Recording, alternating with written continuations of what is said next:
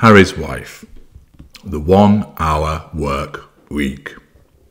Hello, I'm HG Tudor. How many hours a week do you work? 37 and a half? 40? 50? 60 hours? More? The number of hours that people work a week very much does vary.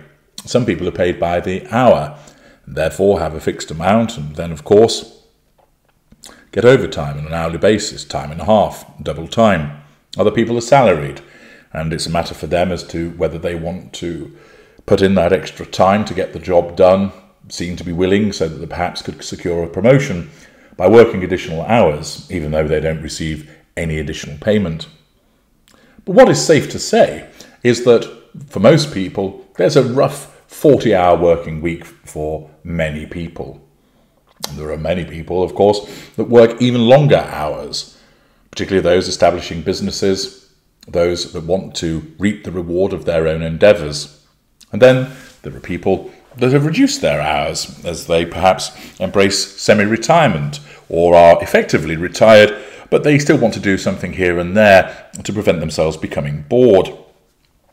They've spent 30, maybe 40 years working, and now they've decided that they're going to take things easier, but they still want to keep their hand in.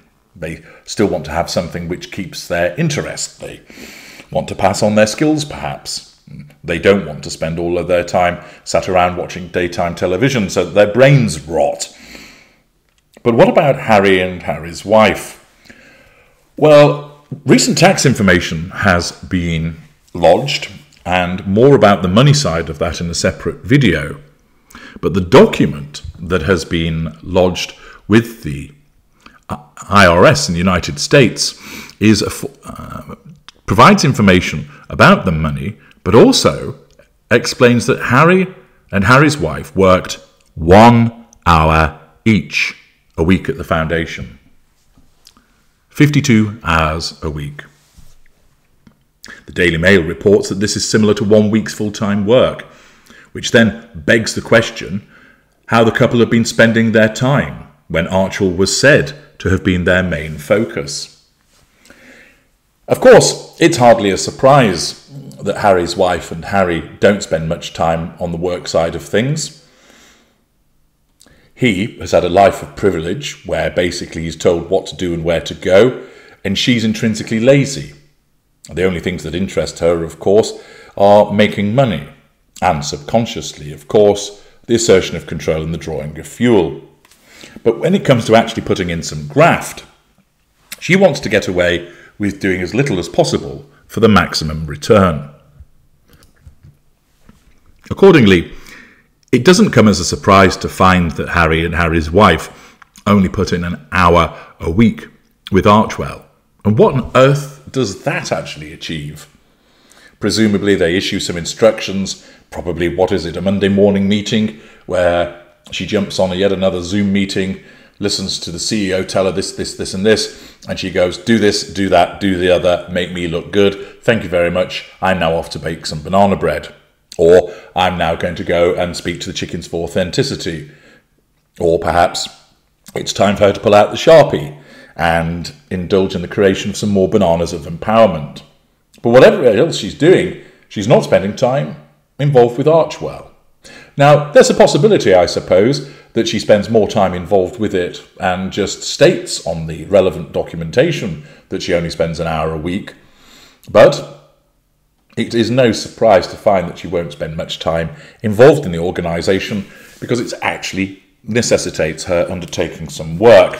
And that's not something that she's particularly bothered about. Instead, she just wants to flounce around. She wants to be seen. She wants to be viewed as the Empress of Woke.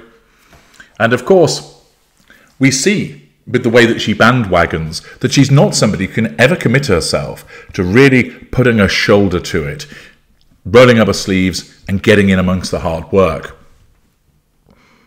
We've noticed the way that she pays lip service to something and then drifts onto the next thing, and then the next thing, and then the next thing.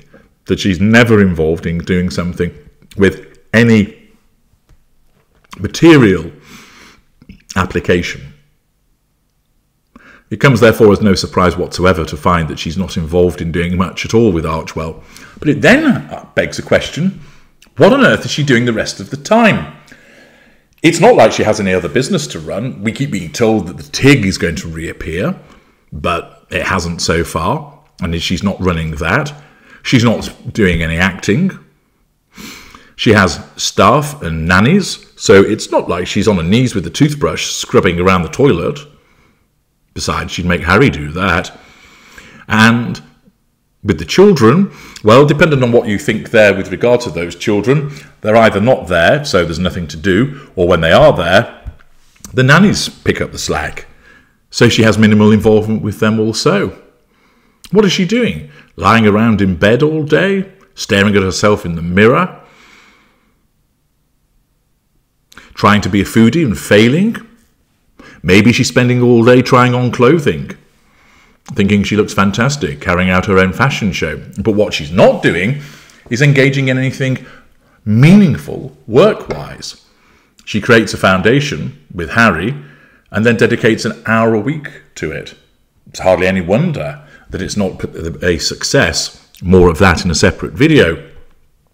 Instead, what we have is an individual that demonstrates once again her sense of entitlement by creating an organisation, banging on about how brilliant it is, telling the world that it's what it's there for, telling the world all about its supposed achievements, saying that the Archewell Foundation believes that compassion is the defining cultural force of the 21st century, and through its work, Archewell Foundation supports a growing community of partner organisations fueling systemic cultural change.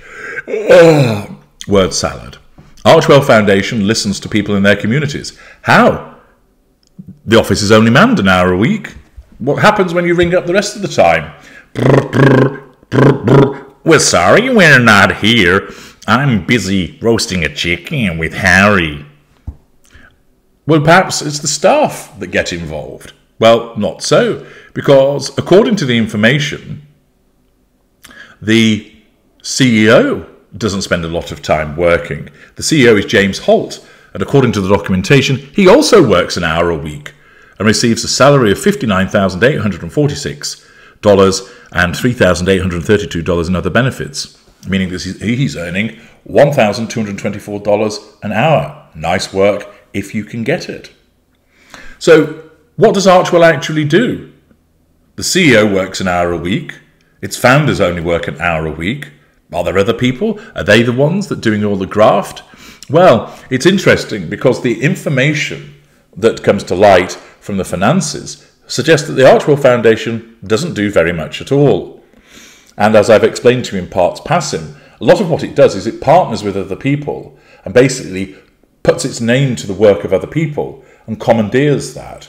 So it doesn't seem like it really does much at all, which is very apt indeed for Harry's wife, because she doesn't do very much at all either, as a consequence of the entitled nature of her narcissism. I'm HG Tudor. Thank you for listening.